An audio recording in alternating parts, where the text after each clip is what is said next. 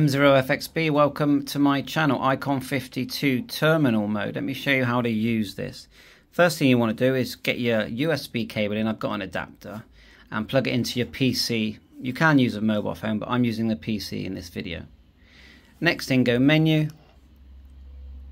over to gateway, and mine is connected now. Select, and you're in terminal mode, okay? Just make sure I'm in. Go menu, terminal. Then click upwards to 2.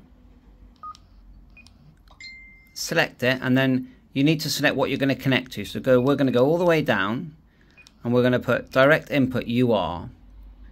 And in here, you're going to put in what you want to connect to. So delete with the VFO, and I'm going to put in /XLX477B, which is HUBNet. The way you do it is put the slash first, turning the top knob, like so. Go across with the low, start to select X, and I'll do the whole lot. I'll just show you a couple. X, then go across. You're going all the way across like that with the low button. L. QRZ, Golf Whiskey 0. At the end, we're going to put in a B and then enter. Now these numbers aren't random. They are numbers of XLX reflectors, and they tend to be the owner will be running a server. So that's all. That's the radio all set up now in terminal mode. It says terminal here.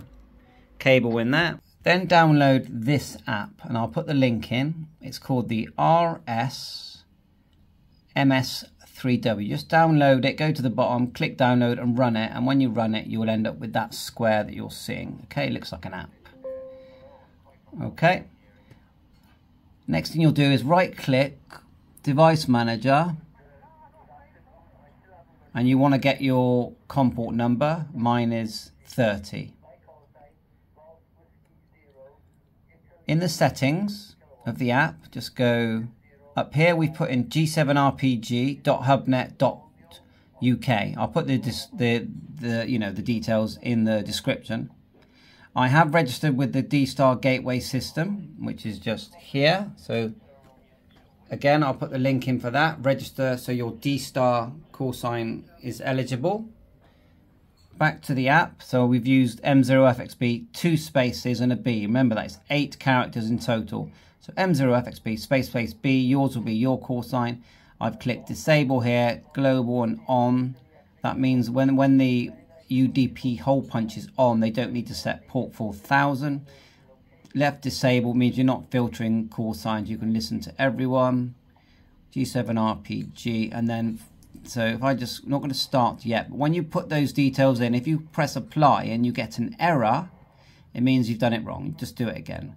Otherwise, settings, COM port, and at the top we've got the little set COM port window, 30. Click OK, and then press play.